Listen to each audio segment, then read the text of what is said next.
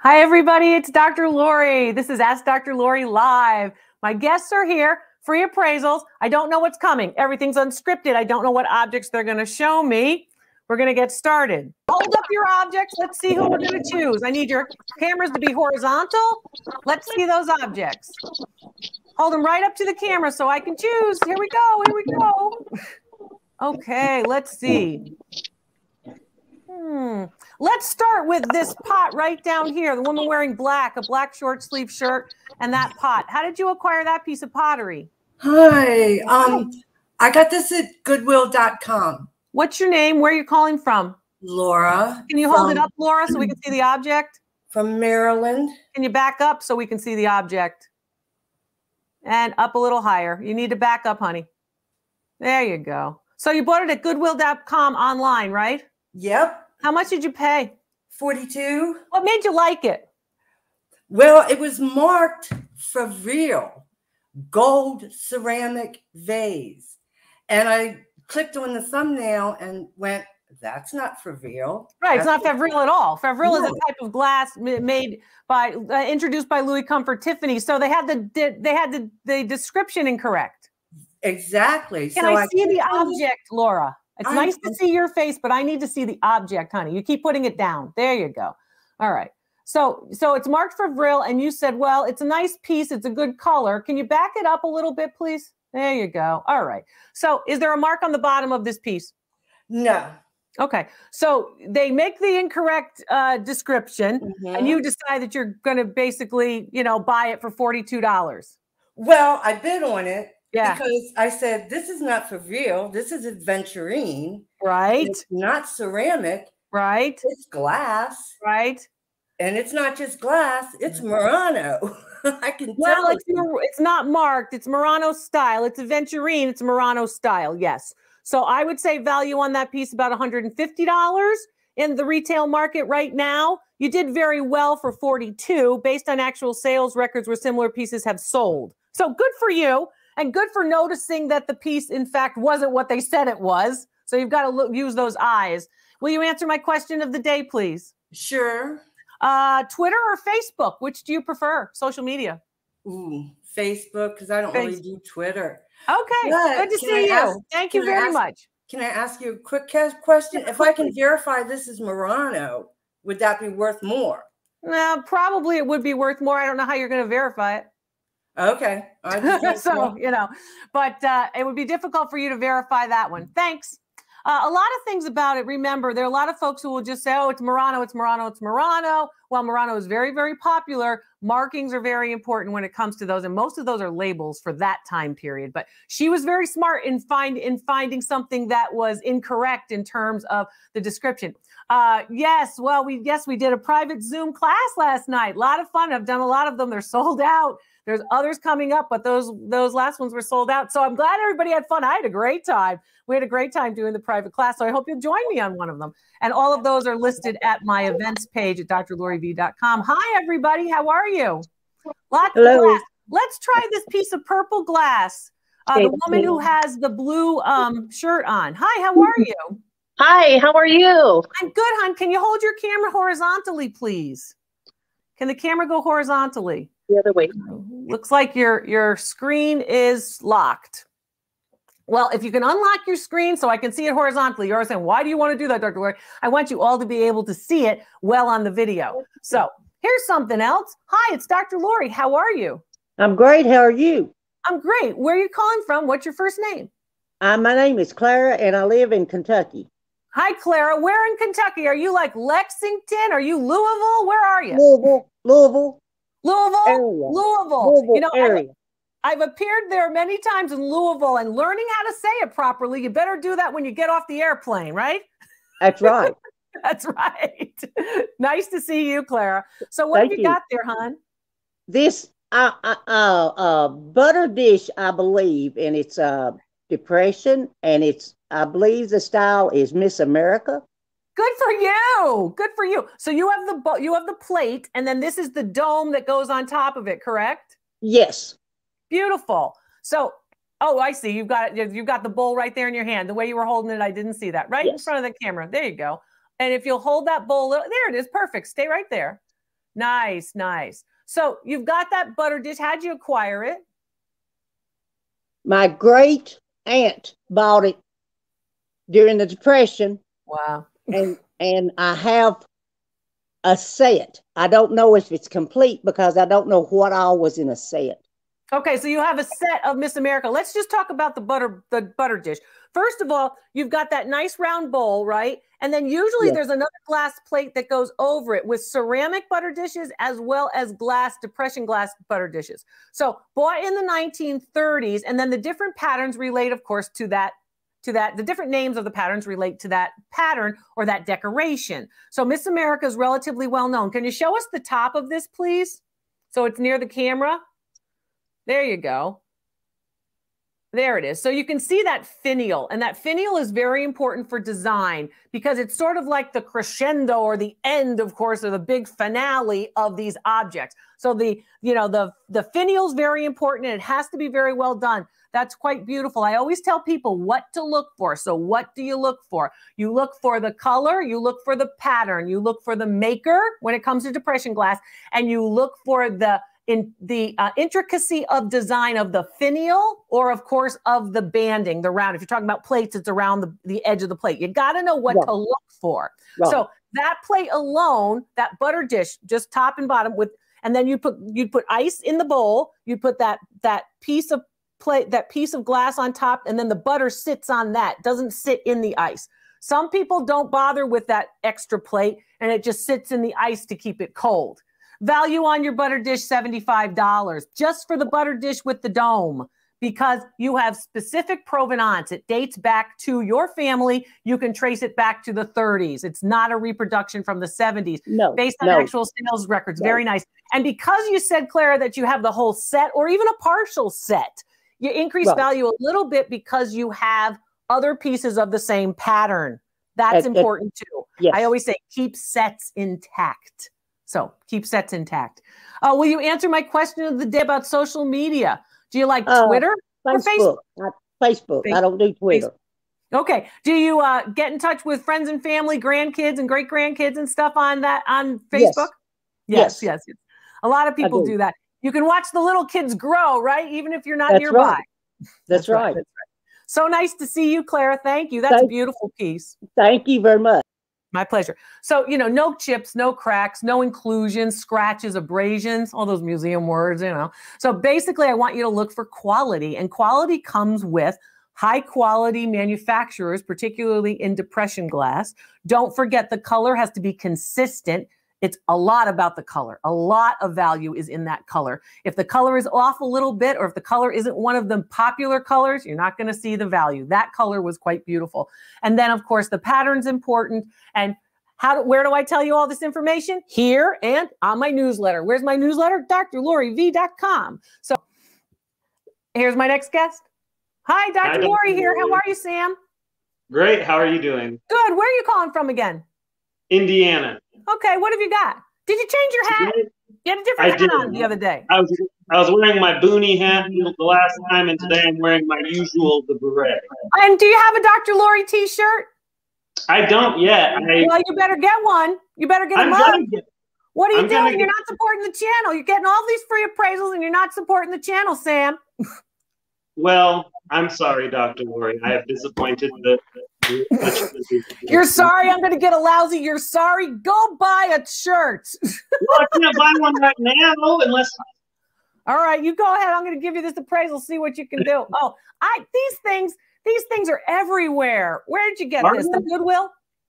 I got this at a different flea market than I got my last earrings at. Okay. Is there any marking on it?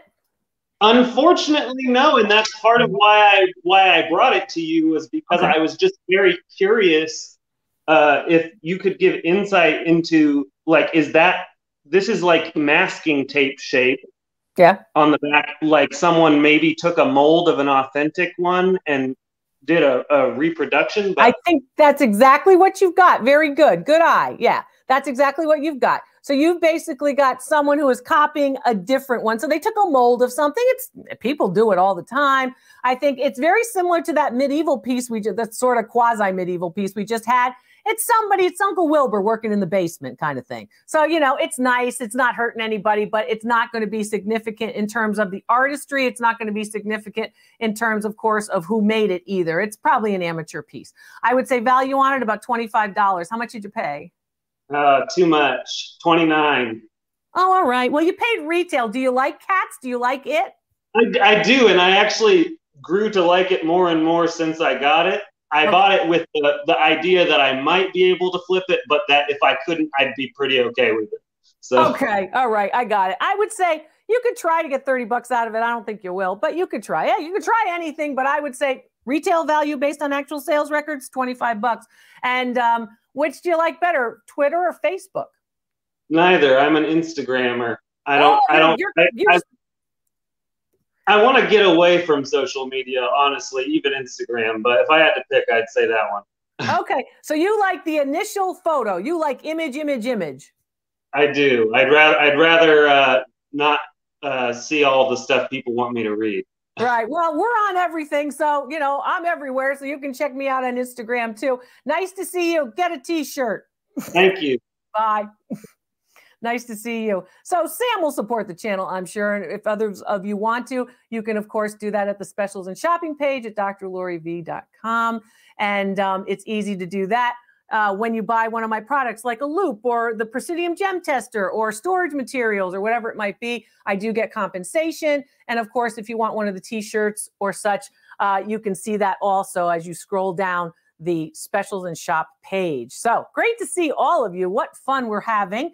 And I've got my guests, and here's my next guest. Again, everything's unscripted. I don't know what's coming. So this is new to me as it is to you. Hi. Hi, Dr. Lori. Nice to see you. So tell me, where are you calling from? And can I see your object? Can you hold it up? Sure, sorry. That's all right. My name is Terrell. Okay, so Terrell's got this blue piece, and then we have this purple glass piece. Purple glass piece. What's your name? My name is Laura. Hi, Laura. And then we've got another purple glass piece. So one is slag glass, and one is actually a vase. So tell me about the vase. What's your name? Stephanie. Hi, Stephanie. So, Hi. Stephanie, do you like this piece that you purchased? Yes, I love it. How much did you pay? The baby's underneath.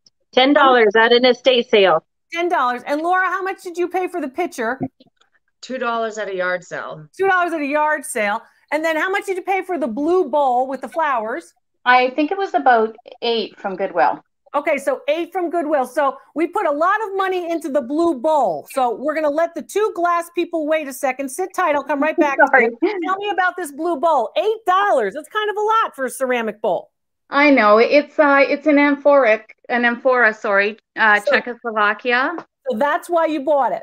That's I was just learning, and I'm not sure. Okay, well, did you buy it because you like it? Yeah, it's really pretty. Okay, there's it's only pretty. one thing that there's a white mark there on it, but it's under the glaze. So it was during manufacturing, I'm assuming. Yeah, so that's not great. But it's not terrible. Stuff. I mean, and most people, I don't put anything in anything. I don't like to put something in a bowl. I like it to be a bowl. I'm an object person, so I'm a purist. But people don't have to go by me with that. If you wanted to put something in it, you could. It could be utilized like that. What I like about this piece is right where you're showing the camera. Don't do anything. So basically what I like is these incised lines. It's like an outline of the actual ceramic underneath. I like that as you see it. So that's a nice element. I like the textural element. Can you stop moving it? Thank you. So that's okay. But basically, I like the outlines. I like the textural element. There's a contrast between the blue and the texture of the blue, and of course, the different colors with the outline of those flowers. The reason why I ask you to stop moving it is I understand you want to show me all of it, but I want everybody to get a good look so I can teach them what to look for, because the beauty of this channel is this, so you guys can get my expertise, so I can show you what to look for. So the next time you're in that thrift store, that yard sale, that antique shop, you don't miss quality. That's a beautiful piece. Now, when I see Czechoslovakian pieces of ceramics, I'd really rather see a Czechoslovakian piece of glass, but that piece is quite nice. I would say value on that piece, $65 for your $8 investment. So that's almost 8 times what you paid.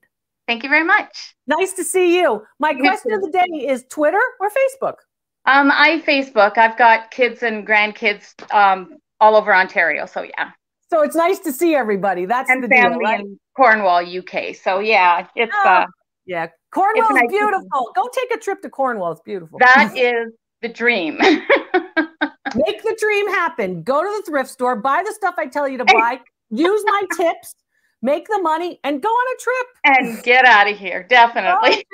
Nice to see you. Thank you. All You right. too. My Take pleasure. care. Let's take a look at that Slag glass pitcher. If we can get back to that purple pitcher, maybe with Laura. Hi, Laura. How are you? Hey, I'm doing well, Dr. Lori. How about yourself? I'm well, sweetheart. Thanks for your patience. Where are you calling from? I live in Salt Lake City, Utah. Hey, the Great Salt Lake. That's a You know great it. city. That's a great city. Yeah, I had a wonderful time there. So tell me, how'd you acquire this Slag glass molded pitcher? It was at a yard sale, and I just love pretty glass. $2, So, you said? $2. Did I remember that right? How tall is that? Is that 6 inches or 8 inches? 8.5. And Laura, what is that machine behind you? That is a giant fan because it's hot as sin in Salt Lake. Wow, that's a giant fan. I thought maybe it was like a dehumidifier or one of those room purifiers or something that is over my head in technology. I don't have a lot of machines. I'm not big on machines. Wow, so it's hot, huh? Yeah, super hot. All right. Well, it's beautiful there, though. Yeah, it's pretty. Yeah. All right, so let's see what we've got. This piece is 6 inches, 8 inches. 8.5-ish. I'm sorry, I was taken aback by the fan. So I got off on a tangent. So, okay, I like the impressed element. I like, of course, in the cartouche, or that big circle, which is called a cartouche, you have, of course, a landscape image with a little house on the front. And then you'll notice how this is. So where the spout is, right underneath the spout is decoration. Then it's got a windmill here. Has it got a mark on the bottom of the manufacturer? It like does. Northwood. Well, it doesn't have anything on the bottom, but it came with this inside. And Okay. then there is, let me get this up. So There's a label. Yeah, there's a label. So what does all this say since we can't see it? It says purple slag glass circa 1850 by Imperial.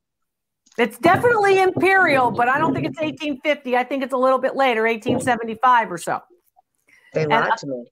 I'm sorry? They lied to me. Well, I don't think they're lying to you. I think they're not great researchers. Yeah. Are they lying? A little bit, but they're trying, right? So I'm trying not to call people liars, even though I've met a lot of liars. But I'm telling you, that particular piece is a little bit later, and here's why. The type of slag doesn't come into vogue until a little bit later in the 19th century. It's still a 19th century piece, right? For $2, right? Worth $200. Oh, sweet. So 100 times, 100 times. It's gorgeous. But no, right? No chips, no cracks, no inclusions. And you can, of course, mark that piece to Imperial. Here's why. Here's what's fantastic about it. Here's what makes it luscious, right? It's all of that work in the cartouche because that particular mold element has to be all carved out. Then you have, again, this nice swoosh at the bottom, right? Which almost kind of says to you, it reminds you sort of a winter scene. So it gives you a little bit of a weather idea from the glass. So that's really quite nicely done. And it's not just one cartouche just in one area, but it's actually 3, correct? Yeah, there are 3. Like 3, yeah. Yes. And then the handle is pretty heavy, and then you can see the striations. You can match these up. It's not difficult to find them. Did you try to find it online? I did, but I've been listening to you, and I don't want to go offline evaluations because they don't know what the heck they're talking about. Well, that's true. That's true. But I mean, you can find the pattern easily enough. But a lot of times what happens is you have folks who are either don't know what the value is and don't know the market. So they're evaluating it and listing it too low. And then, of course, you have people who are trying to inflate the market because they've got an inventory of millions of them back in their shop. And they're trying to say it's worth more than it really is. And then you get into trouble. So my values are always based on actual sales records where similar pieces have sold. Has to have sold. That's what we want. My opinion on that, very good for $2. Nice. May I ask a question, Dr. Lori? Sure, honey, go. I love glass. I love glassware, especially the pretty colors. But yes. I know, like you said, the traded glass, like the cut glass. But yes. What should I be looking for as far as like glass colored, that's valuable to resell? Like colored glass? Yeah. Colored glass, I liked case glass. I love Murano. I think you should also look for, I like the American Brilliant Cut stuff because I think the American Brilliant Cut stuff is going to come back. I like slag glass, but we're coming out of the revival of slag glass period. That revival period was, 2010 to 2020. So we're coming away from slag glass. So this is why it's going to be low. It's going to be low for a while. Then, of course, it will come back. I also like brand names. So I like those names. I like the Libby. I like the Imperial. I like the Northwood. I like Hawks. I like Dorflinger. I like a lot of them. But for colored glass, if you like it, then I want you to, of course, choose what you like. And if you like a color scheme, or if you like certain sets, or certain patterns, I want you to build patterns, right? Okay. You don't just get one of these and one of those and one of them, because that's clutter. You want to build collections which have a theme or a relationship in some way, whether that's color or by pattern or by manufacturer. Okay, perfect. Does that help? Thank you so much. I hope that helps. It's way helpful. I got one more question for you. Facebook or Twitter? Actually, I got banned from Twitter. Don't know what I did. So Facebook by default. Oh, well then you don't like Twitter, right? Right. I think, sometimes that kind of stuff happens. You don't know why, you just don't know why. Well, I'm sorry to hear that, but you know what? There's so many other social media things, and you can always stick here with me. So, that's right. Nice to see you. Thanks.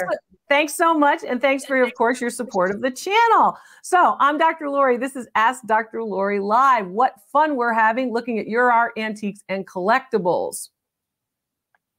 My guests are here, and we're looking at their stuff. Hi, honey. Hi.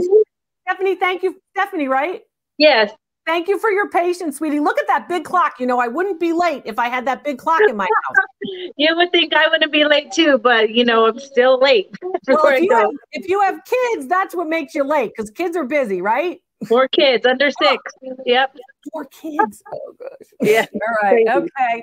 I have nieces and nephews. That's enough for me. Tell me a little bit about this piece of case glass. This is very nice. It's beautiful. I bought it at an estate sale for $10. Wow. Of course, I'm hoping it's Murano, but it is not marked. There's no sticker. Murano.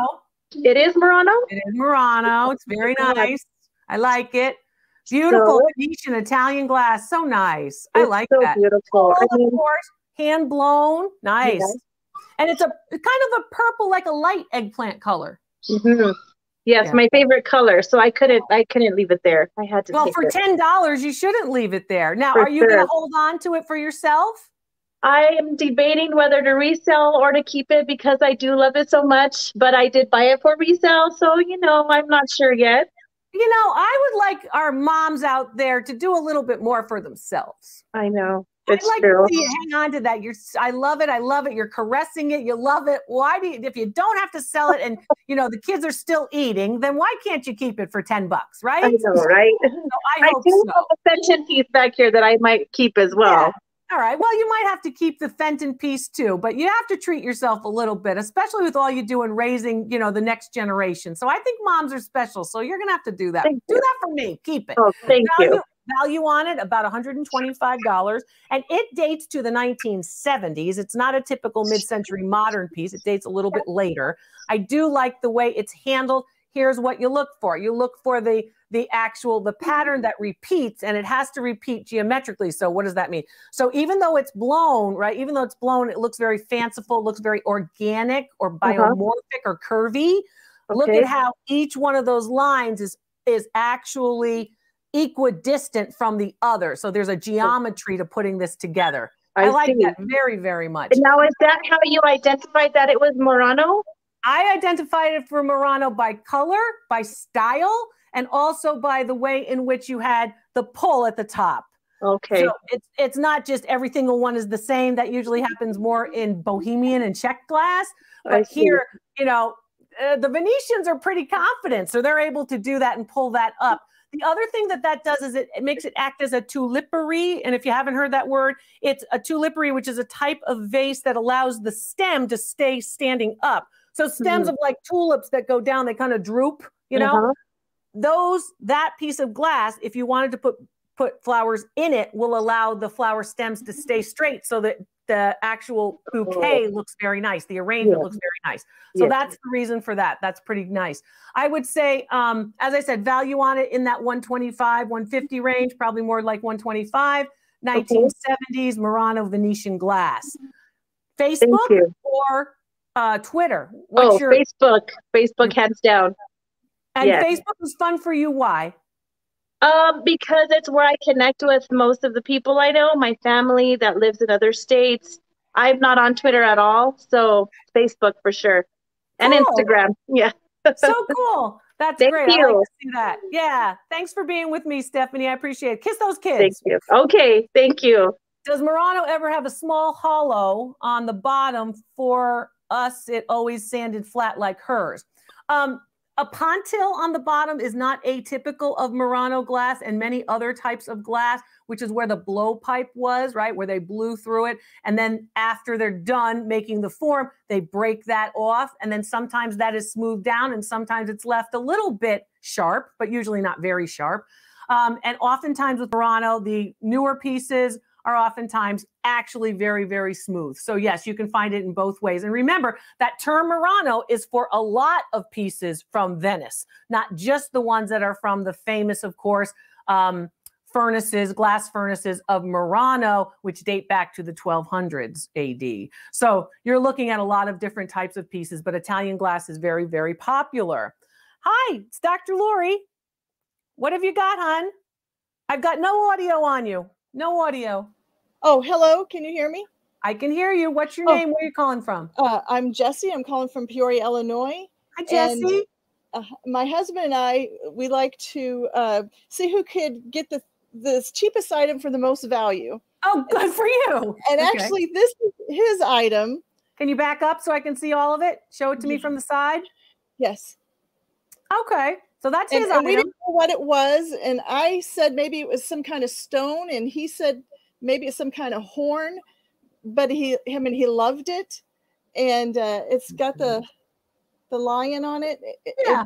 It doesn't have anything on there.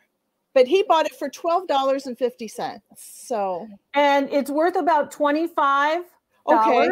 It's a reproduction of an ancient Etruscan form, which of course are the ancient, around the time prior to, of course, the Romans, the Etruscans in Italy. And it's a reproduction of that form. It looks like it's actually carved out of a stone. And I would say value on that piece about $25. So tell him back to the drawing board. You better watch more of my videos. Oh, absolutely. I beat him because I did Travari.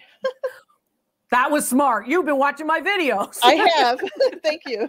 Nice to see you. Nice to see you. Facebook or Twitter? Facebook, definitely. Facebook, definitely. Oh, what fun, what fun. My guests are here. Lots to look at, lots to know what to look for. I'm teaching you that too. I'm Dr. Lori. Thanks for being with me. See you next time.